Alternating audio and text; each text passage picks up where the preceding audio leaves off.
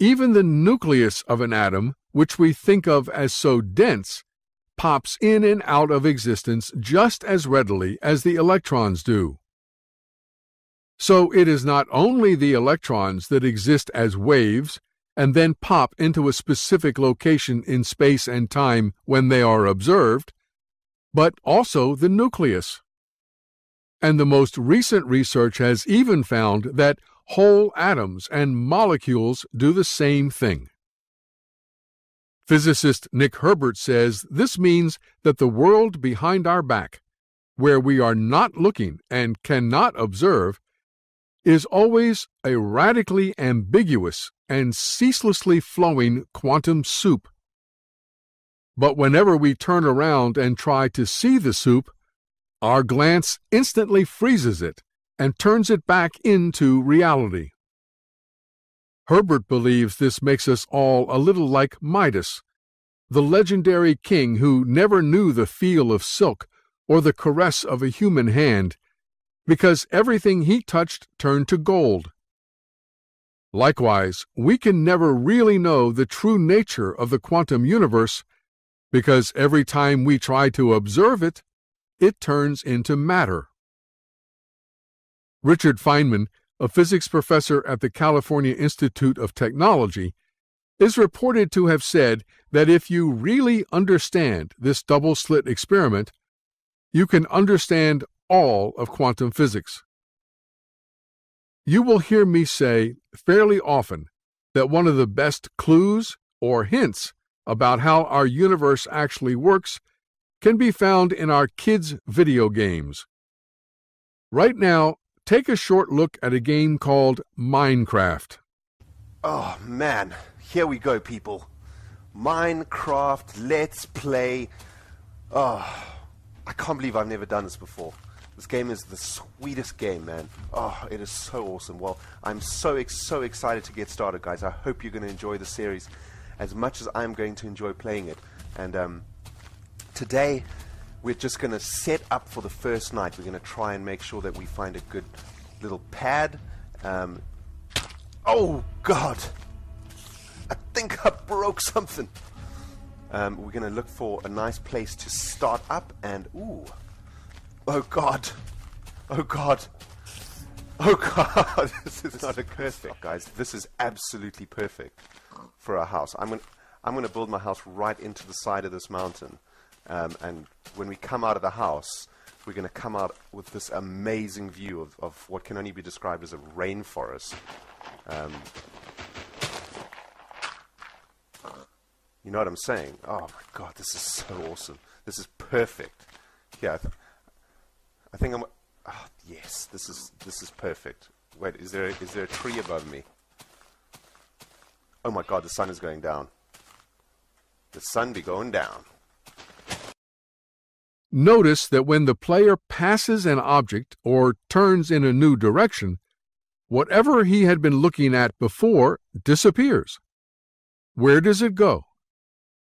Take a quick look again, and then we'll talk a lot more about that later. Oh, man. Here we go, people. Minecraft, let's play. Oh, I can't believe I've never done this before. This game is the sweetest game, man. Oh, it is so awesome. Well, I'm so excited to get started, guys. I hope you're going to enjoy the series as much as I'm going to enjoy playing it. Basically, unless the player is looking at something in the video game, it doesn't exist. It disappears, only to pop back up later if the player looks at it again. This is how quantum physics is telling us that our reality works as well. It means that our reality is not as real as we have always thought it was. Instead, as you hear many quantum physicists say, it pops in and out of existence. So, if matter is not solid, and reality is not real, what is this physical universe that we experience and think of as so solid, that looks and feels so real to us? Two models have been developed to answer that question. One is the field, and the other is the holographic universe.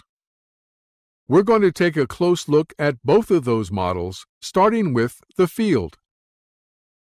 When we speak of an electron existing as a wave, it isn't like an ocean wave or a radio wave.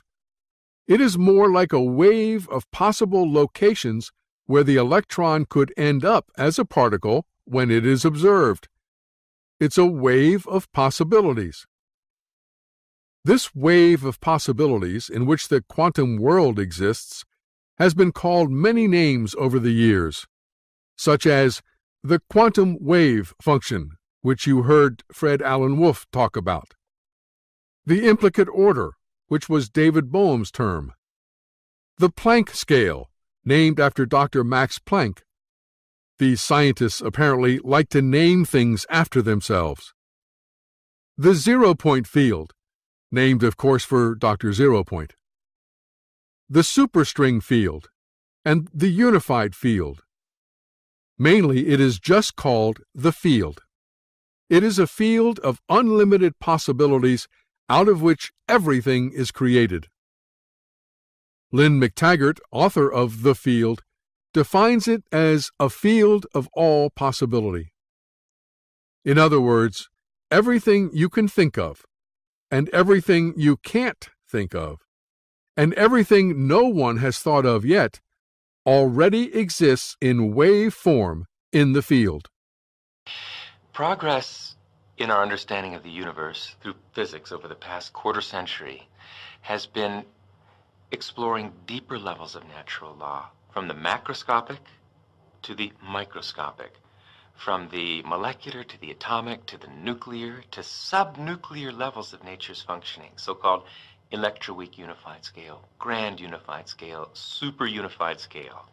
And what we've discovered at the core basis of the universe, the foundation of the universe, is a single universal field of intelligence, a field which unites gravity with electromagnetism, light, with radioactivity, with the nuclear force, so that all the forces of nature and all the so-called particles of nature, quarks, leptons, protons, neutrons, are now understood to be just different ripples on a single ocean of existence.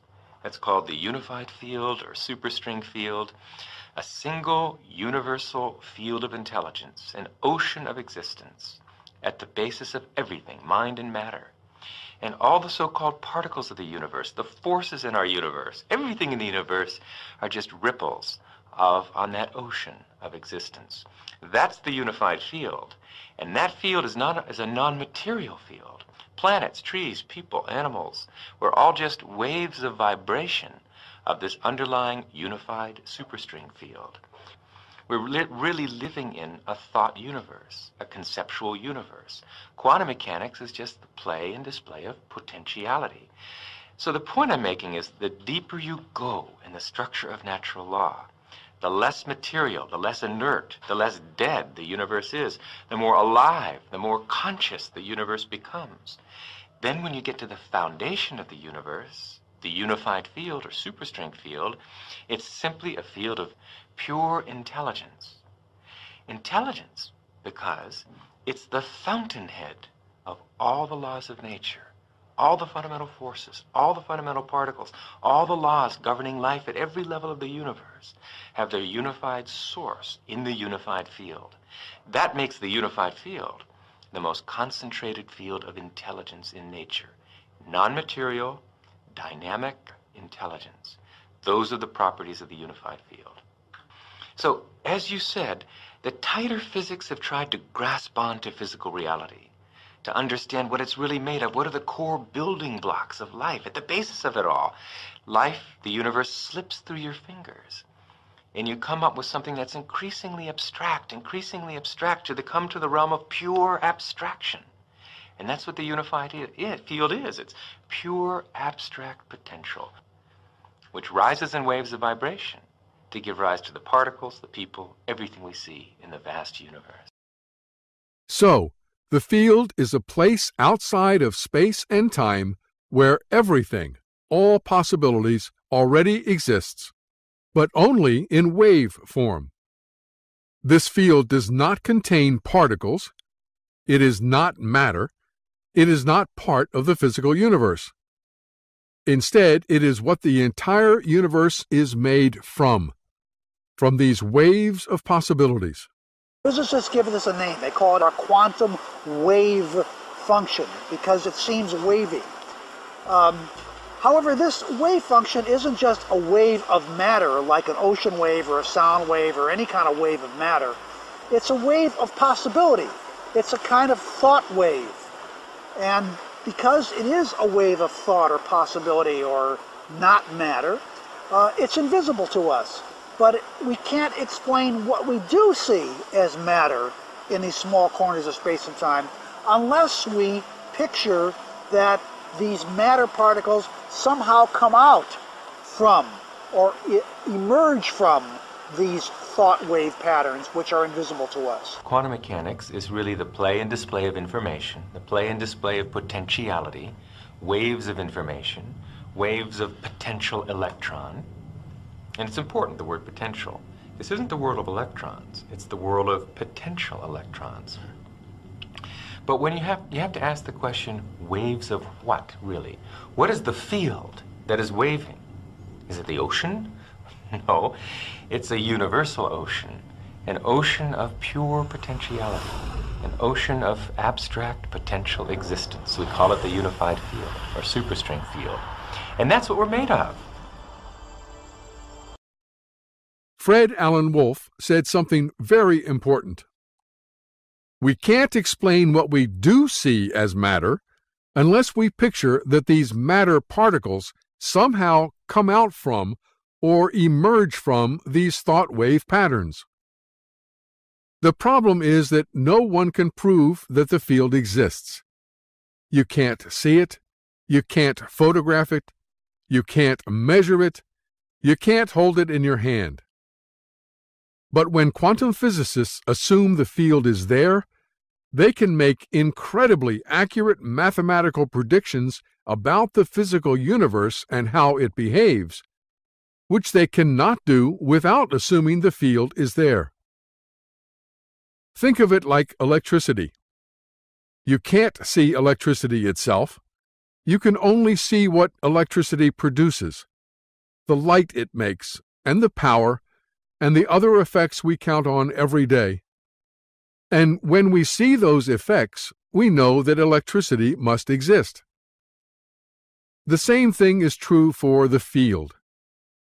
Even though we can't prove it exists, nothing makes sense without it in light of the results of the most recent scientific experiments. Think about taking a radio to a tribe in the Amazon who had never seen one before. I can imagine that the natives would stare at that little box for a while, trying to figure out how the music came out of it. They might even tear it apart, looking for very little people inside playing very small instruments. But eventually they would deduce that there must be radio waves in the air that they couldn't see and couldn't prove existed, that this little box could receive and translate into sounds they could hear. That's what we're dealing with when it comes to the field. We can't see it, we can't prove it, but we know from looking at the effects that the field must exist. But how did this field come into being? Who made it? Where did it come from? Why is it there? Science has no answers for these questions. They only know that the field must exist. So I will not talk about how the field was created, or who might have created it, or how it already contains all possibilities, because I want to stick only to the science right now in this presentation. We will have to leave that discussion for another time. The next question we can ask, though, is how is reality created from the field? Most quantum physicists agree that it is a very similar process to the creation of a hologram. In other words, the universe we see is a holographic universe. When we look at some of the modern scientific views of reality that have tried to get down